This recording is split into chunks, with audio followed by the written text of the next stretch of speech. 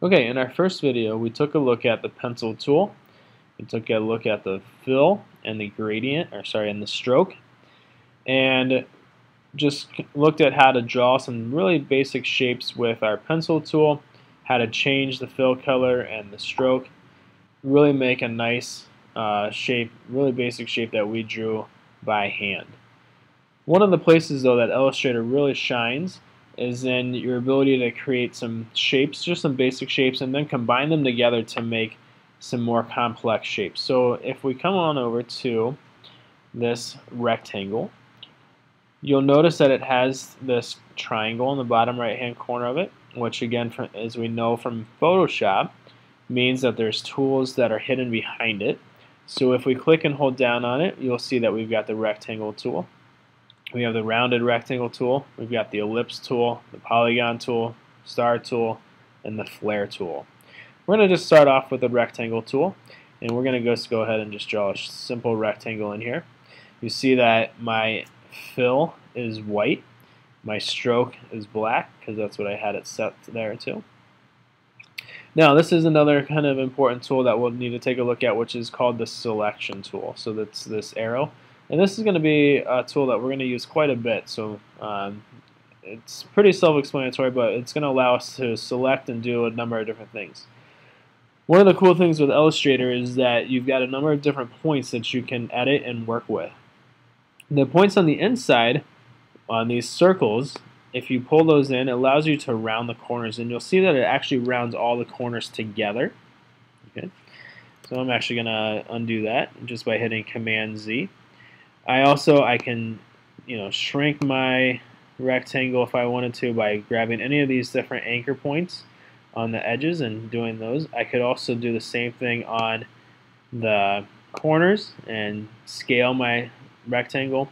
Or if I come up just above the top of the rectangle, you'll see I get this arrow that has the side to side. It's kind of bent. That means I can rotate it. So I can rotate my rectangle all around, and I can drop it and make it a kind of a different shape.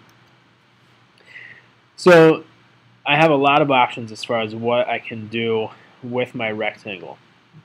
But one of the cool things that you can do with Illustrator is you have the ability to combine shapes together, which is really going to be kind of a cool feature and a cool thing that we can do. So I'm going to come back over to my rectangle tool, and this time though I'm going to choose a polygon tool. And I'm going to just go ahead and start drawing a polygon, and you'll see that it starts me off drawing a triangle. Well, if I didn't necessarily want a triangle, I can just go over and I can hit my up and down arrows, and you'll see that it starts to change how many sides this shape is going to have. So I can really choose as many sides as I want it to have my shape. But I think for now what I want to do, I actually just want to just create a triangle. So I'm going to just create one like that. I'm going to come back over, click on my selection tool, and I want to put this so that it kind of comes off the end of my rectangle. So I'm going to drag it up. I'm going to rotate it so that we got kind of this straight edge on the end here, and then I'm going to move it there. Need to move it down a little bit. Now you'll be able to know when you have it centered because this green line is going to come up. You'll see that in the middle of my rectangle there was a center dot, and it says that it's intersecting right at that center. So if I drop it there, I'll know that it's centered. Actually, I think I want to make this just a little bit bigger though. Make that side a little bit bigger. Make that side a little bit bigger. Oops, I think I made it too big though. So I'm going to drag it down just a little bit. And let me recenter it again, make sure it's on that line. And there we go. And that's pretty good, but I don't like that it still is hanging off the end there. Oops.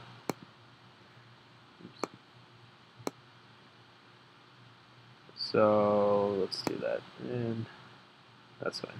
Okay. Now, once I've got my shape on there, I can do another cool thing because I'm going to want to do the same thing over here. I'm going to want to do the same kind of triangle on the end of that. I don't necessarily have to recreate a triangle though, and then you notice how long it took me to kind of get that shape, the size that I wanted.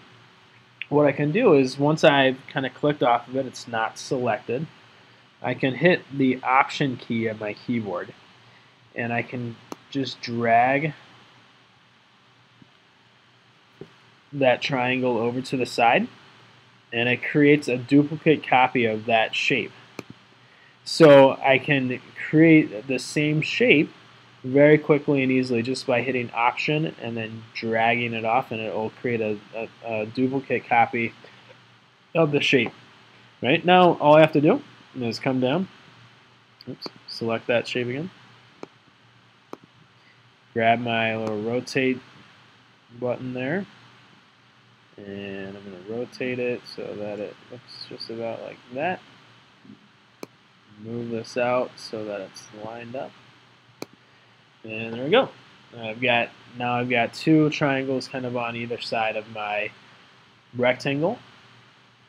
Okay, so once I've kind of figured out how I want my shape, one of the cool things you can do with Illustrator is you can actually combine them together. So actually I think I want to move my triangles in just a little bit, and this one to right about there. And once I've kind of made my shape, and kind of the cool thing, and one of the things I heard somebody say about Illustrator is that you don't necessarily have to be able to draw well to use Illustrator. You just have to be able to think well to be able to use Illustrator. And I think that's really it's a really important thing.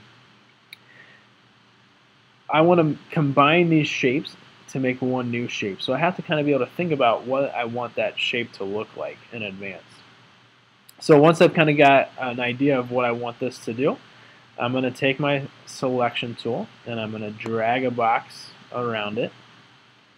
And I'm going to come up to the window and I'm going to hit Pathfinder. And you'll see then from here that I've got some options. I've got Unite, I've got minus the front, intersect, exclude. I'm going to come over here though and I'm going to hit Unite. And when I do that, you'll see that it's created this new shape, right? When I click on it, you'll see that it now has these different anchor points all the way around it. And it's kind of maybe this banner shape that I've made. So I was able to take kind of three separate shapes and combine them together to make one new shape. So that's your task that we want you to try for today, is to take at least three shapes, combine them together somehow to make one new shape. Okay? All right, good luck.